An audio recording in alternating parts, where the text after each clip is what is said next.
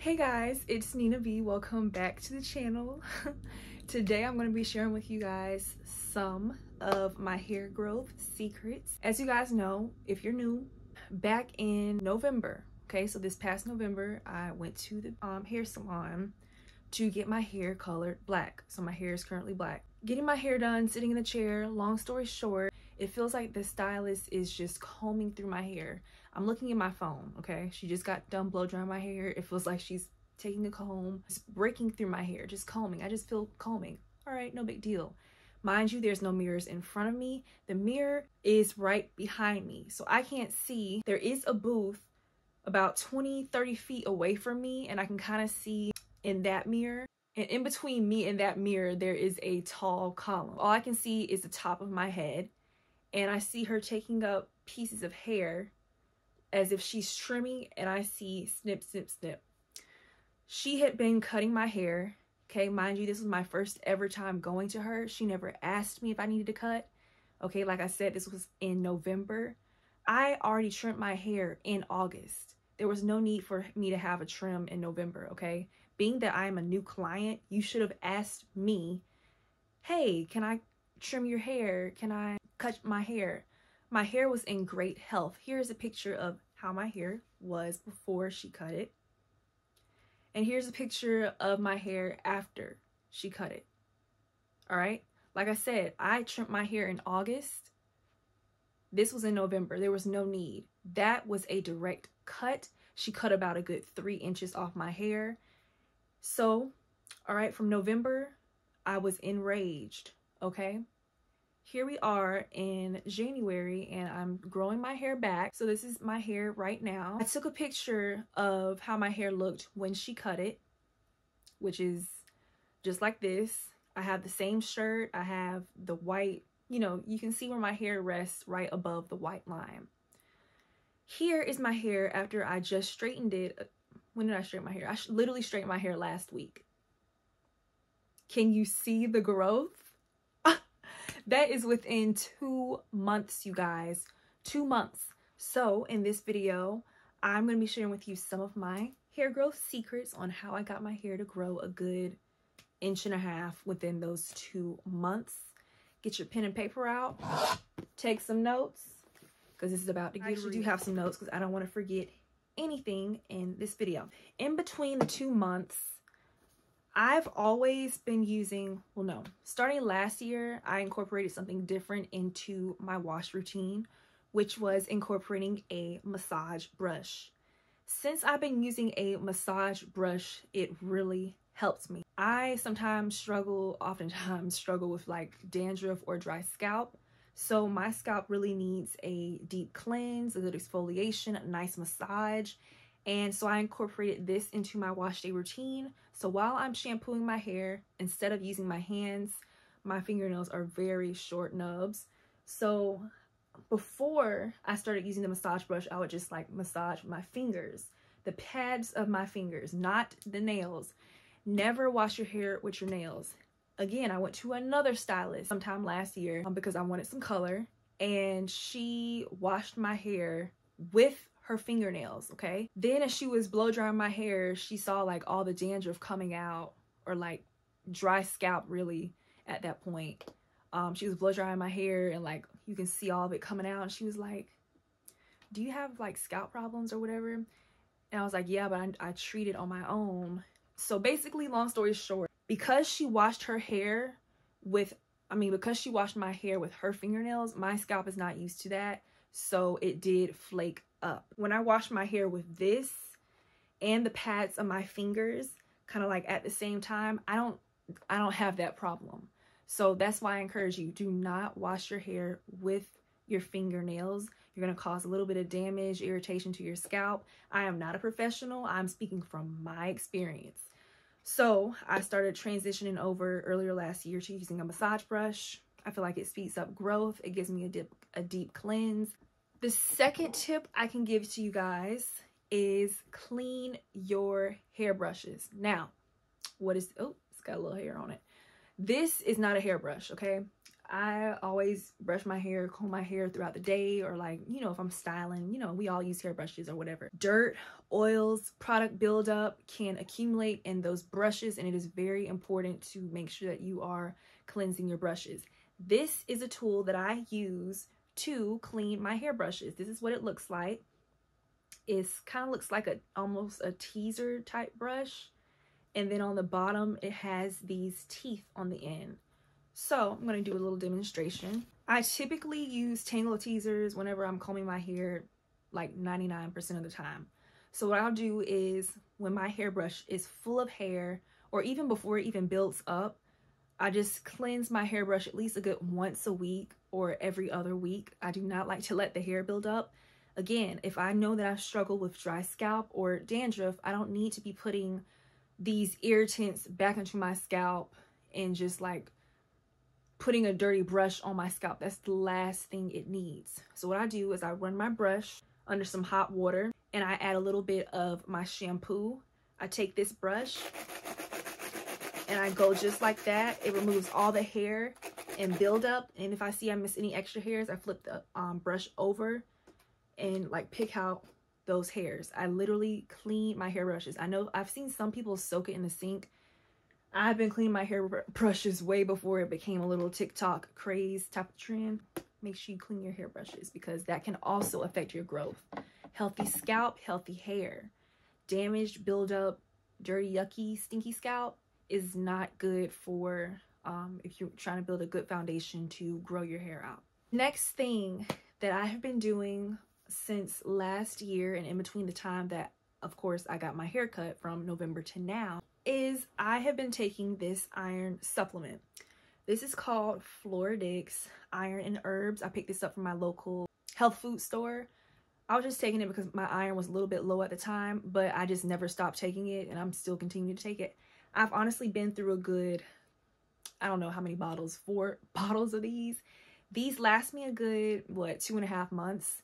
I just bought this bottle like last month. I think you're supposed to take like 10 milliliters twice a day. So that's what you do with this stuff. So this is Iron and Herbs. It has wonderful ingredients. What you put into your body is very important. This is just what I've been doing. This has thiamine, riboflavin, B6, B12, iron, of course. Rose hips. Rose hip oil is good for your hair. And I'll get into that later in my second part 2 of this video. All right, so it has rose hip, fennel fruits, spinach leaves. Spinach is a form of iron. Iron, green, leafy vegetables. Lots and lots of healthy, good, yummy stuff. I do believe maybe the B vitamins may play a key role in my growth between the 2 months from the before, when the same day I got my hair cut, and then the after to now, that 2-month period. Like I said, I've been taking that all throughout the year, going through several bottles of it, and I think it could play a key role in my hair growth. My next tip that I've discovered that helped me grow my hair is leaving my hair alone. When I say leave my hair alone, sometimes once my silk press gets old, and I will just take all of my hair, put it in a braid, you know, just one braid down my back, and I'll leave that same braid in for a good 4-5 days. Take it out, comb it out, get the shedded hair out, and I will re-braid my hair, leave it alone for another 4 or 5 days. I guess that's a form of protective style. I also have another few protective styles that I like to do. Leaving your hair alone, even when my hair is just straight. If I just feel lazy, I'll keep a bonnet on for a good 3-4 days without brushing my hair, because I just don't like to manipulate. I don't feel the need to brush, run my fingers through my hair, comb my hair every single day. It's under manipulation. So I'll go a good 3-4 days just doing absolutely nothing to my hair, and I find that that helps me. The next tip that I can say is not oiling my scalp every day. A couple years ago, had bad dandruff, dry scalp. I was oiling my hair every single day trying to mask and resolve the problem, but really it was returning. Let's say I had oiled my scalp on Monday. it was coming back, like my scalp would just absorb the oil, suck it up like a straw, and be back like the next day or like 2 days later. So what I found is not oiling my scalp every single day now actually helps me. And I feel like I noticed a difference. My scalp is not like how it used to be. And I think I could attribute that to not oiling it so much. I know people are like, oil your scalp every day, oil your scalp every day. If you want long hair, oil your scalp every day. I feel like I kind of disagree with that. Maybe oiling it a good twice a week, 3 times tops is good enough for me personally. And even like one of the hairstylists I went to was like, do you oil your scalp every day? I was like, no, I do it like blah blah blah times a week. And she was like, okay, that's good, because when you oil your scalp every day, it's like you're telling yourself, first of all, your scalp produces sebum. Sebum is your hair's natural oil.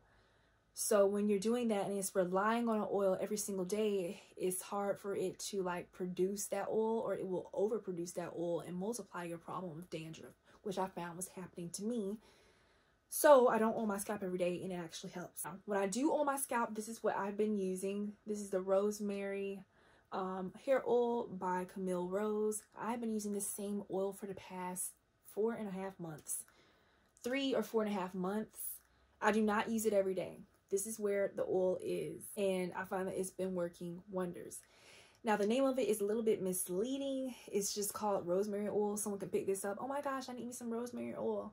That's not what this is. This has tons of other great ingredients in here, but it's not just solely rosemary oil. When I straighten my hair, I go a good 2.5 weeks putting no product in it, no oils, no anything.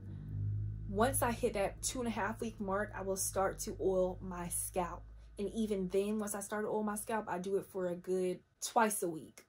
I'll oil my scalp for a good twice a week. And as I progress with my silk press and it continues to get older and older, then I'll do it for a good 3 times in a week. 3 times in a week. And then boom, it's time for me to wash my hair and do the cycle all over again. And as you can see from the growth, well, when I got it cut to now, well, when I got it cut in November to now, which is January, you see the growth that has occurred within those 2 months.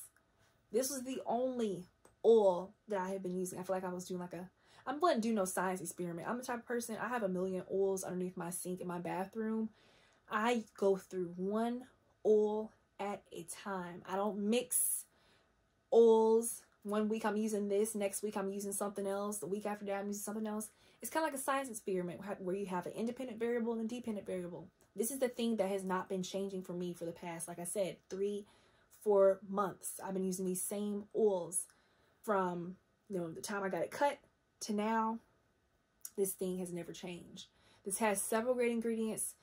This is very castor oil based. It is a very thick oil, and that is because it is castor oil in here. Castor oil promotes thicker, fuller, healthier hair. If you have struggle with thin hair or hair thinning or maybe hair loss, castor oil really helps to grow your hair and make it thicker. It seals split ends. Another good ingredient here, you have rosemary. Obviously, rosemary is the top trend right now. Everybody's trying to make, well, rosemary oil from home, and you know, they sell it on the shelves at your health food stores. Rosemary oil alone is a very, very potent oil. That's why it comes with a dropper. You do not need a lot of drops. Rosemary oil on its own is a stimulation oil. What is stimulation? Stimulation is a circulation of blood flow. When you have that in your scalp, that is going to promote growth. When you're trying to grow your hair out, it's important to use stimulating oils. But with it being a stimulation oil, it is a potent oil and you do not need a lot of it. That is why this is not solely a rosemary oil. If you are doing that, that is, I feel like you're doing more damage than good if you're only solely using a potent oil. If you are using a potent oil, you need to mix it with a carrier oil, such as olive oil, coconut oil, just any type of carrier oil. Peppermint is also a very potent stimulating oil.